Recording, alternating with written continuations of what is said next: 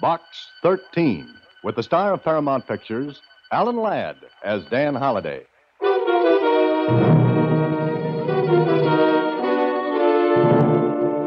William. Yes, sir, Mr. Mallory? We're ready to leave at a moment's notice, aren't we? Yes, sir. Very well. Please put this in the mail for me. Very well, sir. Oh, you'd better take it ashore and post it there. I'm rather anxious to see who this Box 13 is. The letter I received was short and to the point. Enclosed with it was a plane ticket and another ticket. First class on the biggest luxury liner afloat. And the letter read, "Be at the end of Pier 9 tomorrow night at 8. Please be prompt." That was all. A command, not a request. When I received it, I wondered who'd written it.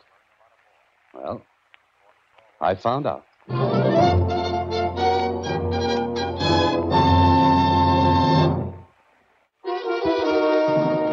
And now, back to Box 13 and Dan Holliday's newest adventure, One of These Four. But, Mr. Holliday, do you want to go on another trip? Oh, not if I can help it, Susie. But someone paid for these tickets.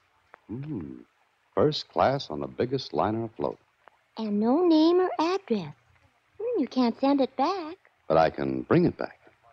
You mean you're going to Pier 9 tonight? Like it says here, Susie, I'm going to Pier 9 tonight.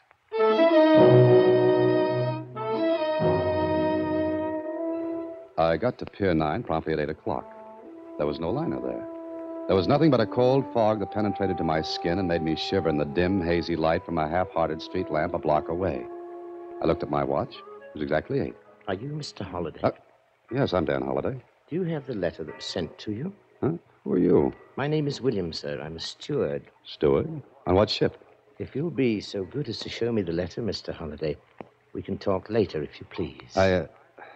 Okay. Here you are. Very good, sir. If you'll come with me. Where? There's a boat waiting, sir, to take you out to the yacht. Yacht? What yacht? Look, what about this ticket? That will be explained later, Mr. Holliday. Now, will you come with me, sir? He stood there waiting for me to follow him.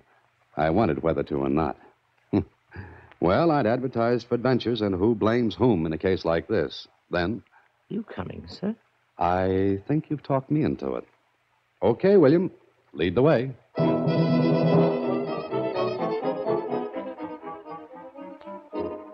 10 minutes later, I was aboard a yacht. But what a yacht.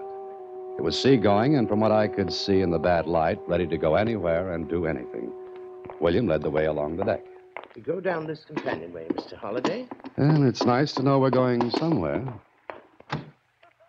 Your cabin, Mr. Holliday. Mine? Yes, sir. I think you'll find everything in order. Pajamas, toothbrush, everything that you'll need for the night. Oh, now, wait a minute. If you're hungry, there are sandwiches and coffee.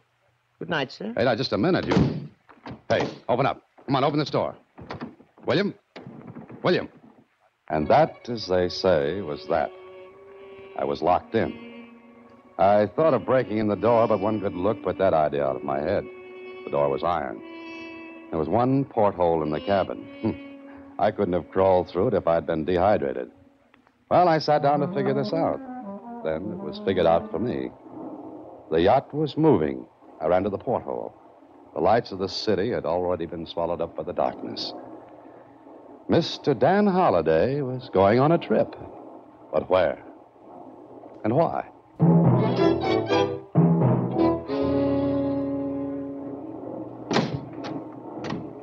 Mr. Holliday. Surprise, funny man. I always hide behind doors that people lock on me. Now, talk. My arm, sir. It breaks easily. I'm glad to hear that. Now, come on, talk. This will do you no good, Mr. Holliday. We've been underway all night. Maybe you're right. Thank you, sir. I hope you slept well. Oh, sure. Now, what's all this about? Breakfast is being served in the main dining salon, sir. I get great answers to my questions. You'll soon find out, sir. Now, if you please. Go ahead, I'll follow. As you wish, sir. Down this way, Mr. Holliday. I followed him down the passage, then into the dining salon.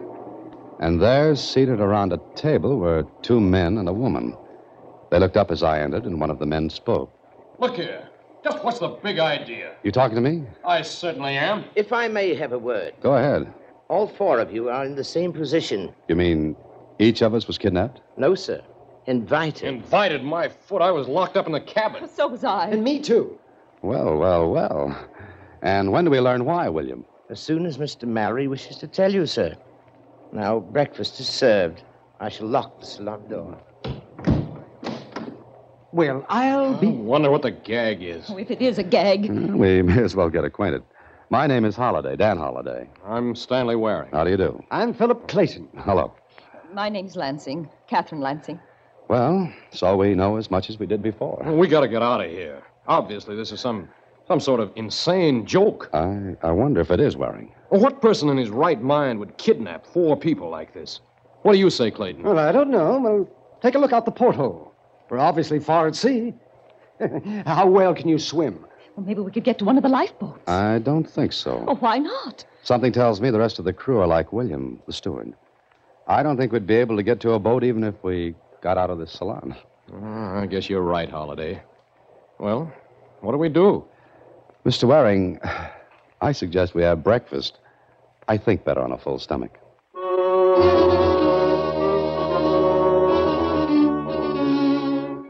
1 hour later, William came and unlocked the salon door and took us back to our cabins. I caught sight of some of the crew. They paid no attention to us, but went on with their work. Lunch was essayed, locked in the salon, then back to the cabins. But at dinner time... Good evening, Mr. Holliday. Hello, William. I see the dinner jacket fits you, sir. Very thoughtful of someone to provide the correct size. Dinner is being served, sir. Thank you.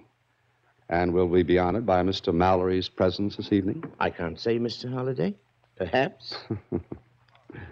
Say, William, where are we? I'm not a navigator, sir. I have no idea. There's still an ocean under us, isn't there? When I last looked, it was there, sir. Well, lead on, William. Thank you, sir.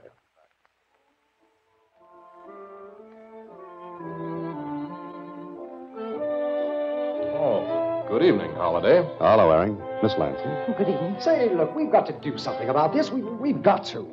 What do you suggest, Clayton? Well, I don't know, but we've got to think. What are they going to do with us? Why did they bring us here? Dinner is served. Why, I'll choke it out of you. Let him go, Clayton. Come on, let him go. Let him go. Choke Come something here. out of Let him here. out. What good will that do you, Mr. Clayton? Mr. Mallory, sir. That will be all, William. You may go. And turn that thing off, will you? Very good, sir. You're an impetuous man, Mr. Clayton. So you're Mallory. Sit down, please. We'll have dinner. Just a minute. Before we have anything else, we'll have an explanation, Mallory. You're Holliday, aren't you? That's right. Fiction writer, aren't you? What's that got to do with this routine? Please, sit down. Miss Lansing, on my right, please. Mr. Waring, that chair. Mr. Clayton, on my left. Mr. Holliday, sit at the other end, facing me. Please, you want an explanation. I promise you'll get one. After dinner. Or would you rather wait another night and another day? I'll sit down. Thank you, Miss Lansing. All right. Yes, the explanation had better be good. Oh, it will be, Mr. Clayton. And, Mr. Holliday, Yes? I'll wager you've never written anything to match it. Well, we sat down. Mr. Mallory enjoyed his dinner. We didn't. I watched him. He was a big man. His huge head was covered with a shock of iron gray hair that matched the mustache under his sharp, thin nose. And he was charming and cultured. In spite of the fantastic situation we found ourselves listening to him after dinner as we sat in the salon. The 18th dynasty was Egypt's greatest. Its pharaohs conquered and reconquered. Its art reached a beauty and subtlety never before or since reached. Ah, yes, great people. But maybe I'm boring you. Not at all, Mr. Mallory. You're very kind. And now, Mallory, the explanation. Of course, Mr. Waring. Well, Mallory, I'm choosing my words carefully, Mr. Clayton. they'd better be good. They will be. Miss Lansing, gentlemen, I investigated each of you before inviting you aboard my yacht. Mr. Waring, What? you advertised in the paper for a job, preferably in a foreign country, that you have no family. Is that correct? Yes, that's right. You answered my ad. Correct. Miss Lansing, Yes? you advertised for a companion position. You, too, have no family. No, I And Mr. Clayton, you ran an ad offering your services in any capacity. You're sort of a soldier of fortune. If you want to call it that. I shall. Lastly, Mr. Holliday, Box 13. Adventure wanted. We'll go any place, do anything. Yes, that's my ad. Now, does any one of you see a striking similarity? Oh, please, you must have. You mean the prolonged absence of any one of us would go unnoticed? Exactly. All right, you're clever, Mr. Mallory. We'll admit that. You've got us in a spot where you could do anything. Now, would you mind telling us why? Mr. Holliday, you're a fiction writer. Have you ever written a story about a perfect crime? Crime? Don't be alarmed, Miss Lansing. Well, Holliday? No, I've never written one. But there have been perfect crimes, murders in which the killer has never been caught. Yes, I suppose so. Yet suppose someone knows the killer in such a murder. Then it would no longer be perfect. What are you driving at? Just this. One of the four of you is a murderer. What? A murderer? I use the word murderer in the sense that it can be either masculine or feminine. You know that. I do. One of you here is a killer. 12 years ago, a man was killed. A friend of mine. The killer was never caught. I worked on it. I now have proof who that person is. Why didn't you go to the police? 10 years ago, I would have. But now I'm in a position to enjoy myself, to watch the murderers squirm and wriggle. You're insane. What's to prevent us From jumping on me? My crew is well paid, loyal. They've been with me for years. Money is an effective silencer. You're a beast. Perhaps. Look, Mallory. The killer knows you've learned who he is. Or she. I'm not. Perhaps not, Miss Lansing, but you were saying Holliday. The killer knows you know his or her identity. What's to prevent him from killing you?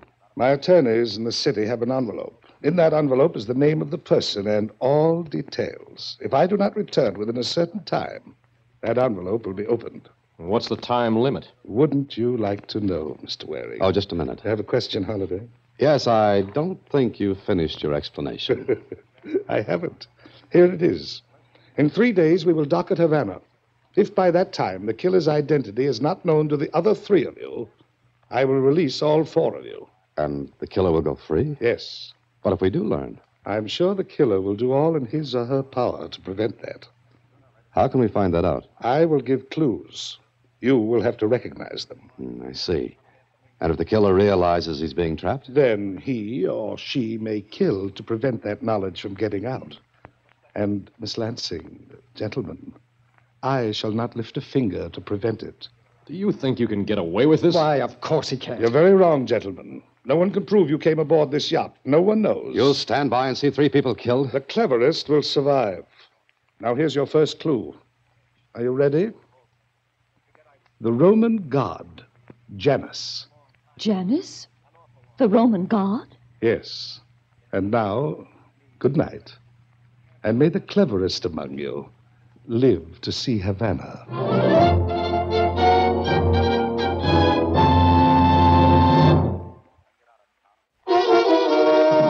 And now, back to One of These Four, another Box 13 adventure starring Alan Ladd as Dan Holliday.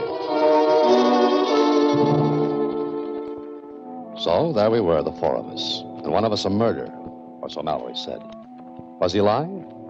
If he wasn't, then he'd cooked up a fantastic situation. After dinner that same night, I went to my cabin and sat down trying to figure out what the Roman god Janus had to do with a killer when... Come in. May I come in, Mr. Holliday? Oh, please do, Mr. Mallory. It's your yacht. Mind if I sit down? It is also your chair. I like your sense of humor. I like yours. It's just like an open grave. Don't you think you could get a story out of this, Mr. Holliday? What else will I get out of it, Mallory? Do you believe my explanation? I don't know. Here, take this. What? Here, What? take it. Take it. It's loaded, too. Why the gun? To protect yourself Against what? Or whom? against the murderer. It is loaded, isn't it? Yes. Yes, and it's pointed right at you. So I see. But strangely enough, I'm not worried. What's to prevent me from forcing you to order the shot back to land? Your sense of adventure, your own willingness to see this through, your desire for a good story. Aren't you placing too high a value on your ability to judge people? I made no mistake in you, Holliday. That's why I gave you the gun. You mean you're actually going through with this incredible thing? Yes. One of the other three is the killer. Miss Lansing, Mr. Waring, or Mr. Clayton. Suppose none of us learns who the killer is. I intend to keep my yacht on the high seas until you do. But you said we'd be in Havana in 3 days. We don't have to be. You had better be. Holliday, I have my own reasons for this incredible thing. I've come to you because I've watched you, listened to you. Of the four, you are the one who seems the most resourceful. You alone acted with calm and sense at dinner. Thank you, Mr. Mallory. Not at all, Mr. Holliday. Now I'll leave you alone. And, Mr. Holliday, the cabin doors are no longer locked. They cannot be locked because the keys are gone. Good night.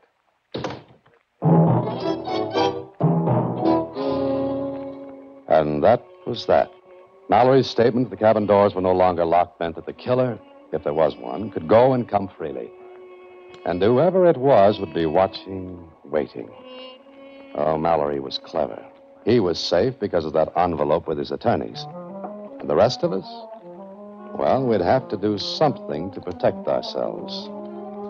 It was midnight when I got up from the bed. I hadn't undressed. I'd kept my eyes on the door. Then I thought again about Janus. Janus, the Roman god. What kind of a clue was that? Well, I decided to find out. There were books in the main salon. Maybe I could learn something from them. I stepped into the passageway. It was dark, not a light showing. I groped my way along the passage toward the main salon. I opened the door. Who's that? Mr. Holliday, is that you? Yes, what are you doing in here? Oh, I was afraid. I was in my cabin. I was afraid. I had to get out. It was so small, I felt as though I'd smother. But why did you come in here? I don't know. Why didn't you turn on the lights? Well, I tried to. I couldn't find the switch. Did you see anyone else? No, no one. You'd better get back to your cabin. No, I can't. I won't go back there. Mr. Mallory said the door couldn't be locked. Oh. Mr. Holliday, I didn't kill anybody. I'm innocent. Please get me off this yacht. In the middle of an ocean? We can get a boat. We got to. You wouldn't have a chance in the world. Oh, but we'll all be killed. Come on. I'd better get you back to your cabin. Come on. Oh, no, I won't go. I won't go. Now, don't get hysterical. That won't help. Oh, please help. What makes you think I can? You mean you won't help? I didn't say that. Oh, you're the murderer. You're the one. Oh! Be quiet. That's good advice, Miss Lansing. Be quiet. Mallory, The lights will go on in a moment. turn them on now. I can't. The main switch is off. I had it turned off because... Ah, there we are. All right, turn off the main switch, Mallory. Added protection and... What's the matter? Who's that screaming? Ah, Mr. Waring. Did Mr. Clayton come with you? Yes, I'm here. What happened? Well, it seems that Mr. Holliday and Miss Lansing... Holiday. What about it, Waring? What were you doing in here? Yes. What were you doing in here? Perhaps he couldn't sleep. Just a moment. I walked to the bookshelves, hunted for a moment while they all watched. It's still there, Mr. Holliday. What's still there? A book of mythology. Mythology? What are you talking about? Mr. Mallory gave the Roman god Janus as a clue. Now, Janus would appear in a book of mythology. Here it is. You're very clever, Mr. Holliday. Would you mind looking in the index for Janus, Janus? I can spell. Here you are. Page 86. Turn to it. There's no page 86. That's right. Someone tore it out of here. Exactly. And that's the only book of mythology on board. It's obvious the killer took it out to prevent the others from finding the clue. In other words, the killer knew that reading that page would give him away. Yes, provided the reader was sufficiently acute. But the killer forgot one thing. Yes, forgot what? He or she is the biggest clue of all. What do you mean by that? I mean, Mr. Waring, there's something about him or her that gives away the show and ties in with Janus. What is it, Mallory? Find that out and you'll have the person, Mr. Clayton. Look at one another and remember what I said. Good night. Which one of us took that page from the book? He did. Mallory did, deliberately. So he could go on with this preposterous game. I wonder. There was someone in here when I came in. You don't know who it was? No. I left the door open when I came in. I couldn't find the light switch. I think someone slipped out when I came in. And you, Holliday, you were here? Yes. Yes, I was. What of it? What do you think? What were you going to do here, Holiday? I came here to... It's turn off the lights again. I don't think that anyone should move. We'd better get back to our cabins. I don't like being in the dark with a killer. The next morning on deck, I saw Waring standing at the aft rail. I stopped because he looked around as though seeing if anyone were near. Then he raised his arm and threw something into the sea. I wondered what it might be. Then he turned quickly and came toward me. Oh, hello, Holiday. Hello, Waring. Nice day, isn't it? I hadn't noticed. Has anything happened? I don't know, has it? What's the matter with you? What did you throw overboard, Waring? Throw overboard? Me? Nothing. Look, Waring, we're all in this together. We've got to cooperate. One of us is a killer. I won't cooperate with anyone. Now, let me get past. All right. All right, go ahead. You left me standing there. I walked toward my cabin down the passageway and opened the door. Clayton. Oh, Holliday. Well, I thought you were on deck. Well, I'm not. What are you doing in here? Well, I wanted to see you. You can't find me in that drawer. Well, it was open when I came in. It was not? All right, it wasn't. So what? That's my question. What were you looking for? The missing page from that book. Stop lying. Where did you get that gun? What are you going to do? Now, please, don't. Get out of here. Go on, get out. I'm going to tell Mallory that you have a gun. Sat down. Things were moving fast. I thought about Catherine Lansing. She'd been in the salon. I thought about Waring, who had thrown something overboard. And what he had thrown hadn't been paper, so it wasn't the page from the book. And I thought about Clayton searching my cabin. Which of the three was the killer? By now, I believed Mallory's story. Then I remembered something about Janice. And it tied in with what Mallory had said. Tied in with the killer and something I'd seen. I left my cabin and hurried down the passage. I was almost to the end when... Oh!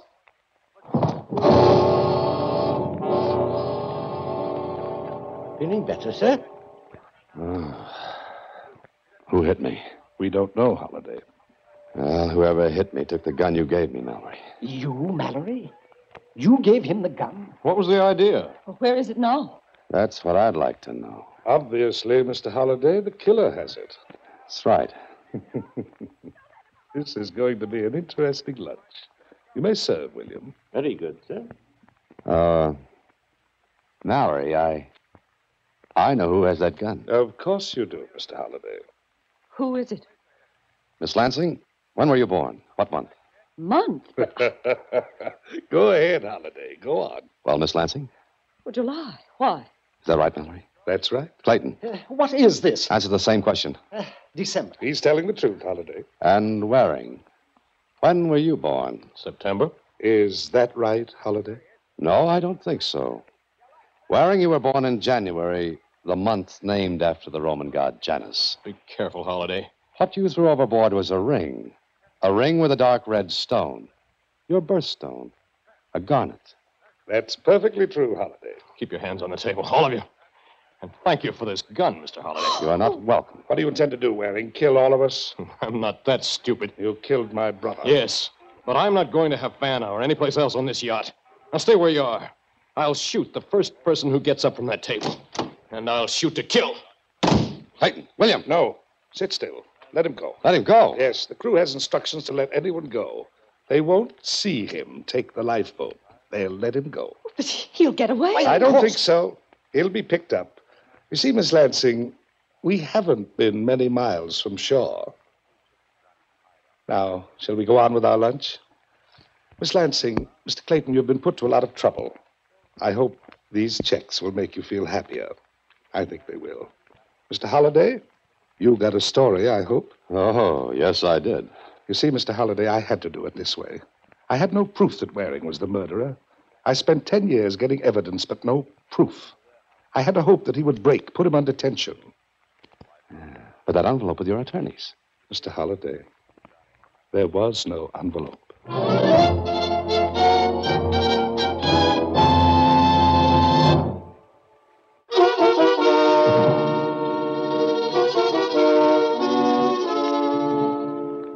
They picked up that wearing, huh? Yes. Mallory radioed the police. If he'd kept quiet, no one would have known. Yes, I know. But Mr. Mallory is a very clever man.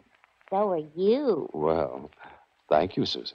Oh, say, what about that ticket on the liner? Oh, I never thought about that. Hey, Susie, maybe I can still use it.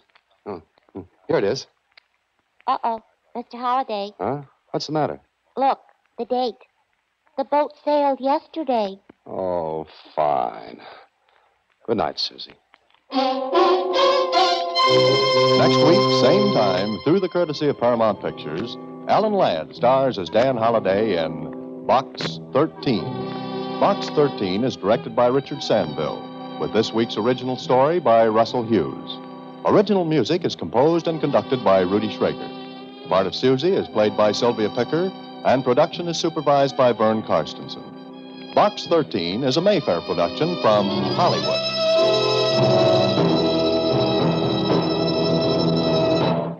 Watch for Alan Ladd in his latest Paramount picture.